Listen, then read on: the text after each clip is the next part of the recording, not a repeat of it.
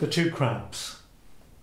Two crabs, the mother and daughter, having been left by the receding tide, were creeping again towards the water, when the former, observing the awkward gait of her daughter, got into a great passion, and desired her to move straight forward, in a more becoming and sprightly manner, and not crawl sidling along in a way so contrary to all the rest of the world.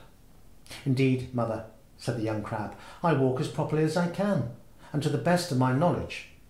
But if you would have me go otherwise, I beg you would be so good as to practice it first, and show me by your own example how you would have me conduct myself."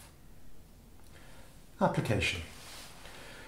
Ill examples corrupt even the best natural disposition, and it is in vain to instruct our children, their talents being only imitation, to walk by one rule if we ourselves go by another.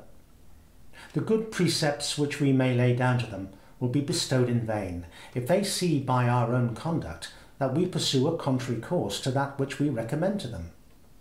Parents, therefore, who are desirous of working an effectual reformation in their children, should begin by making a visible amendment in themselves.